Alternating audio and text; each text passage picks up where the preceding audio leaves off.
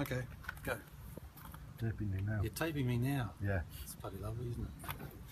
Okay, so we're going to have a look at a Chemigem system today. So we'll make a video of it. Chemigem systems are basically the same as roller chems. The only difference is instead of having the little tube that sucks up the basically peristaltic tube, that's called. It's got a relay system, so there's a little relay inside there. We'll open it up and have a look at that. It just, when needed, the relay opens up, and then the tube goes to a suction point at the front of the pump. So there's negative suction in here, and then the chemical goes through the pump and up and back through the pool. So the probes that they use are very similar, still works on ORP. Nothing else different there. The feed tubes still need to be replaced every 12 months. And we'll check on the inside of here, and the first port of call is we'll check the value of the suction side of the pump to make sure it's above 20. At this pool here, what we've done in the past is we've put a valve in place and slightly closed it to create more suction through here. It wasn't getting enough negative pressure through here, so the chemical wasn't flowing through and the pool was having struggles. So all you do here basically is pull that off, put that one on, sitting at 0 now. We'll run it.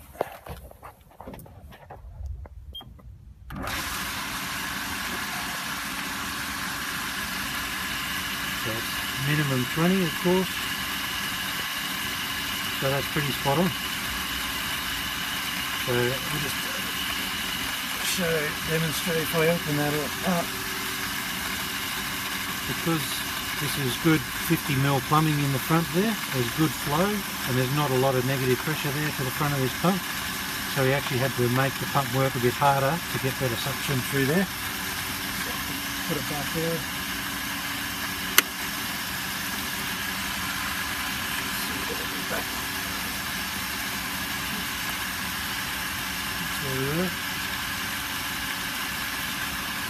So that means that there's good suction through there.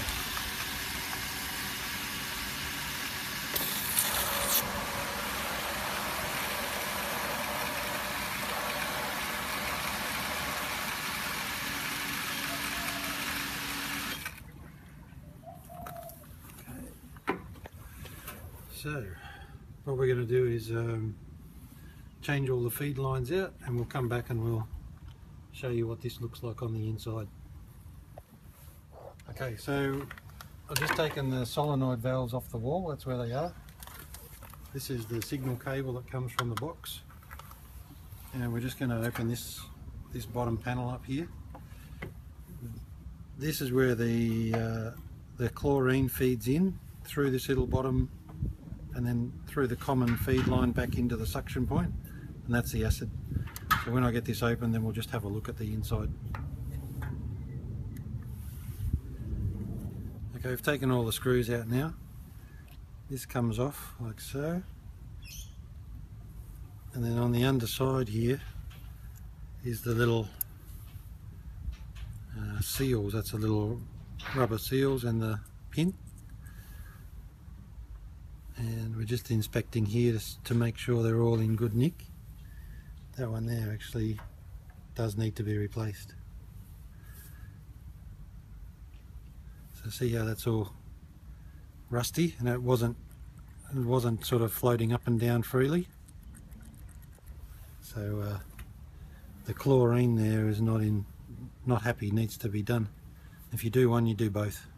So we will have to come back and replace those ones. So that's there's a little spring inside there as well. That spring's all rusty there too. So basically the way it works is the spring pushes it out into the closed position all the time. Pushes it out into closed position. When the relay is energized in behind here, this big bit of metal sucks it open, pulls it open, and then when it turns off, the spring pushes it back in and closes off the gaps again.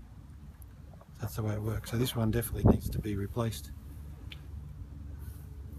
So it's good that we found that today, just to show you what it looks like. It should float. It should float freely back and forth, but that one just doesn't push in and out. This one does. So that one just sits there. This one actually moves in and out quite nicely. So that's a really happy that we found that problem today, because it's demonstrated to you what they should look like and what happens when they don't work properly. Okay, so a trick that I learned from Aaron to check whether the relays are firing is if you pull the pump out of the bottom, so you're not going to fire the pump up, you can then go to your Chemigem here and you can tell it to manual feed.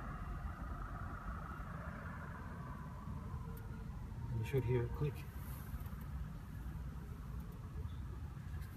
Hang on, you can put it on.